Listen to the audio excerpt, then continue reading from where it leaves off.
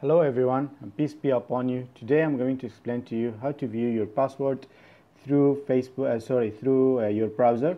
So all you have to do, actually, there is a different tools that you can view the passwords, but in here actually I'm going to show you the quick one. So you just click on the password. For example, if you are typing your email address and you click already remember me, so the browser will just fetch you the password. So all you have to do actually is just right click, inspect the element, and go to here and double click and type text. That's it. It will change from a hidden password to something that you can read and you can copy and you can use it for other browsers if you are using the same password. Remember, this one will only function if you click remember me or if you save the password through your browser. Thank you very much. I hope you enjoyed watching the video.